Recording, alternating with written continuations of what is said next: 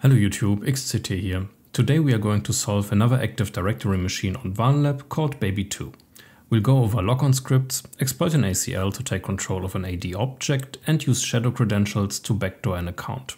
Finally, we'll use a GPO to escalate privileges. Alright, so by the port scan we can tell that this is a domain controller, and the first thing I want to do is just check if there are any shares we will be able to list. So let's do SMB client here. And we can see there are a couple of shares. Usually you need an account to list them, so the fact that we can do it anonymously is already a misconfiguration. All right, let's try to see if we can connect to any of the shares here. Let's try homes. Okay, we can read the share. We could look through the folders, but I know they're empty, so I'm not doing it. But this is interesting. It gives us a couple of usernames here, and these are probably the home directories of the users.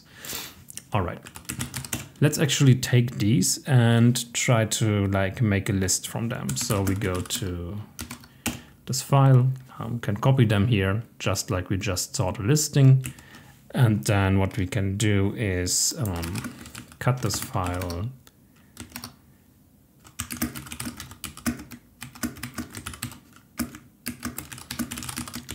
Do it like this, and we get just the usernames. And now we can use them to spray against the domain or something like that. That's exactly what I'm going to do. So we're going to use crackmap.exec on this list we just did via SMB. So we take this as the username list and also at the password list. So we can just try if any of the users used his username as the password. We have to give it the no brute force flag here, otherwise it would also try Carl Moore as a password for Amelia Griffiths, for example. And of course continue on success, because otherwise it would just stop if it finds something. All right. And we got 2 hits here. There's Carl Moore, which has the same username as password, and also this library account here. All right. So let's check if this account actually works. So let's do it like this, SMB client, and just try to connect to the sysvol share. This is usually not allowed. If I give a random password, it says logon failure. But if I give library here as a password, we can connect. And now we are on the sysvol share. All right, let's go to the domain. And there's a scripts folder here, which is fairly common on sysvol shares. And there's a logon script here. So let's grab this logon script and actually see what it's like. So there's this function here which maps a network share, and we can see that the script basically maps 2 shares, the drive letter V and L, and it's mapping apps and docs. Okay, so this is not that uncommon. Just logon script exists in most domains. The question is if you can do anything with it.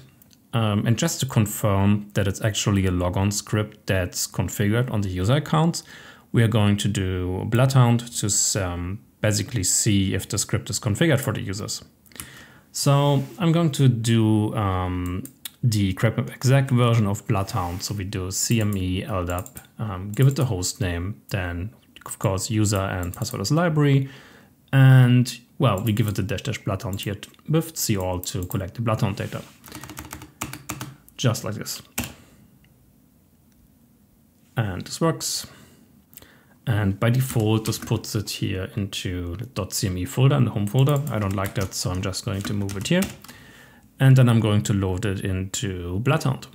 All right, let's now look at the user we got here, which is library.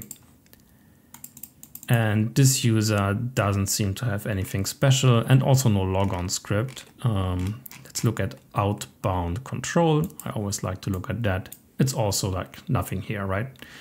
Another thing we can do is just go for domain users, see if any other users have it set.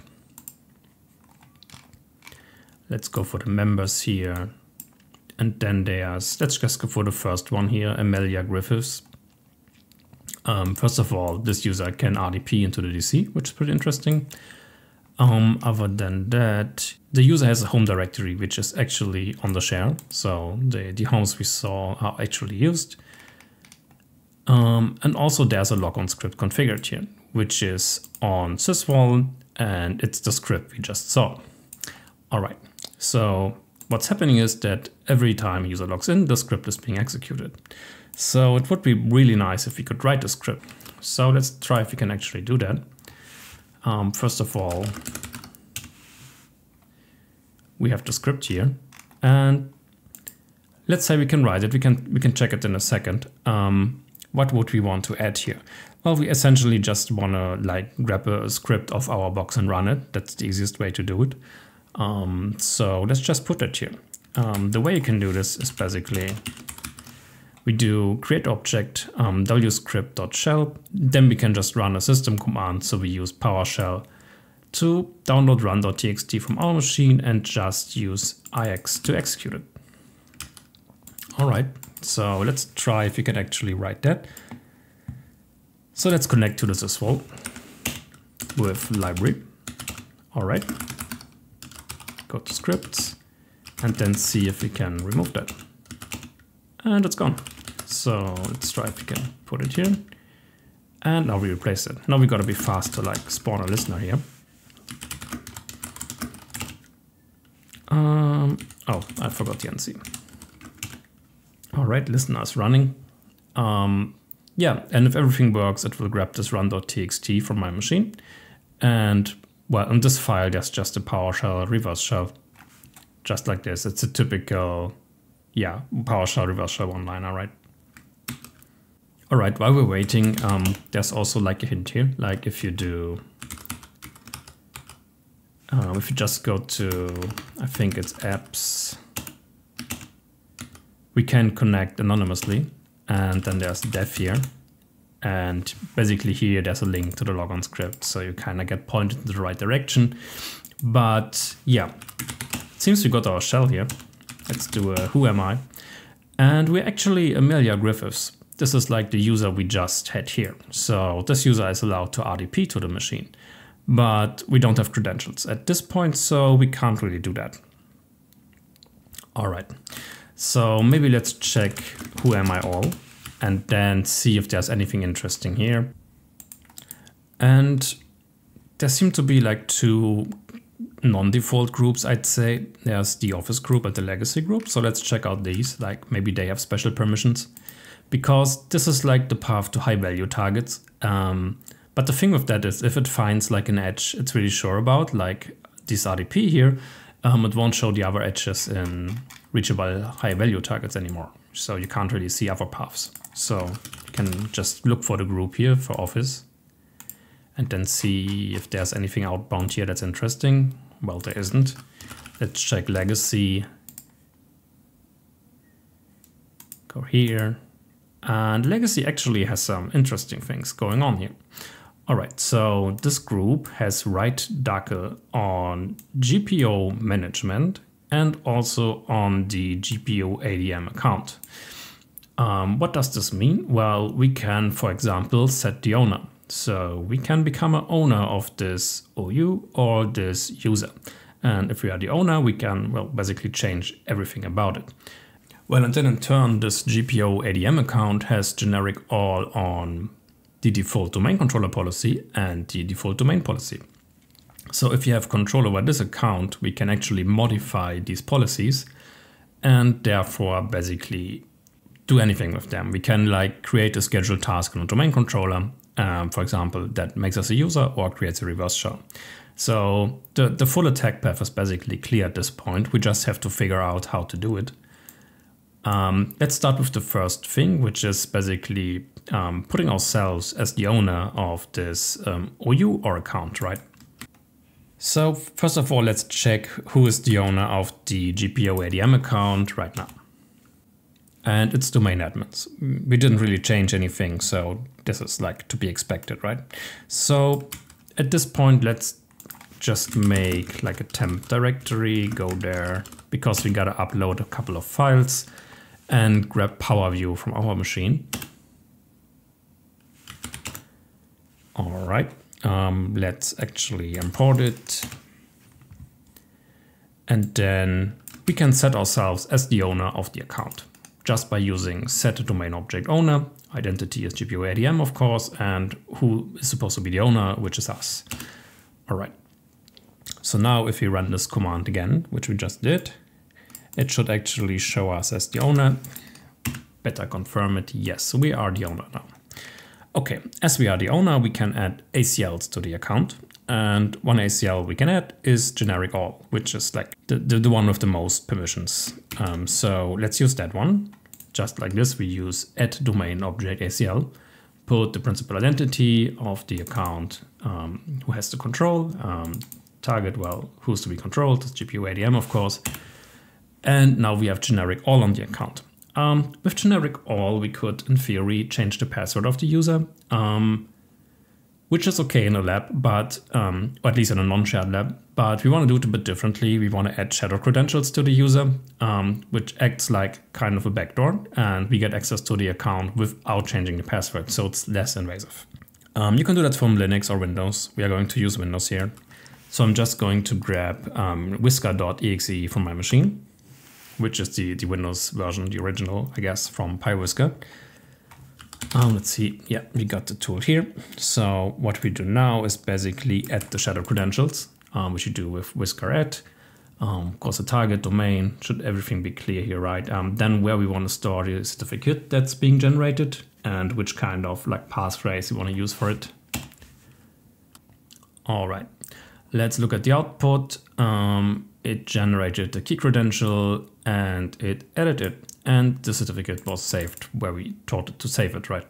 And it's even telling us like what command to run now to get a TGT. And this will also, because of the get credentials flag, I think, print the NT hash of the account. We gotta grab Rubius here because we don't have it locally yet. Then we just run the command it told us to. And this seems to have worked. Let's check the output. Yes, we got a TGT and it also got us the NT hash. So now without changing the password of the account, we basically have access to it with a TGT, but we also got the NT hash, so we can now pass the hash. Let's check if this actually works now, just to confirm it, right? We do CME, SMB, and basically check just if username and password is correct. And indeed, this seems to be true. All right. So now that we have access over this account, what can we actually do with it? Well, we learned here in Bloodhound that this account has generic all over the GPOs, right? So we can modify one to do something we want. One tool we can use for this is PyGPO abuse, which is like basically doing all the hard work for us. It's modifying the GPO to create a scheduled task and then executing a command. Let's do this here. I have a virtual environment for this tool because Python tends to break a lot. The first thing we need though is we need a GPO ID of the GPO we want to modify. Luckily PowerShell can do this, so we can just do get GPO -all. And it will list us the GPOs that exist, which is just 2, the default ones. So we can use any of these, right, and just modify them. I'm going to use that one here. And then we go to the tool directory again. We run it with the account vp-auth as GPO ADM, right? Then we give the ID we just copied. And if you don't give it any other parameters, this will actually add a user, like an admin user on the DC. Obviously for real life, this is not like great, right? You don't want to do that, but you can also like put another command there to just execute like a reverse shell or something like that. But for here, because it's a lab, I'm just like going to add the account. Okay, so this is going to take a while. A way to like speed this up a bit is just run gp update /force here. This will essentially apply the GPOs to the machine to show that our account. So after that, we should be able to connect to the machine with the account that was added. And like, if you go to the GitHub page, it tells you which username and password it creates by default. So now we just use that like this, right? It tells something on the GitHub page. I'm not going to show it now. You can look it up. That's like the password and the user it adds. Let me see if this is the correct IP. No, I think it's not.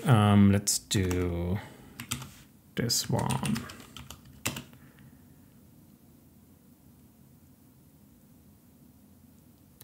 And yeah, we are connected to the DC. Let's check who am I all. And we are an administrator. And now obviously we can like read the flags and they're basically done. So that's it for the machine. We essentially got access to a share, found usernames, sprayed username equals password, found the user, exited the sysvol share, and found that we can overwrite the Logon script. We overrode it, we got a shell, we looked at ACLs and found that we can take control over an account via shadow credentials. We did it, and then we used the account to modify a GPO to add a user to the domain controller that gives us admin privileges on it. Yeah, that's it. Thank you for watching and see you next time.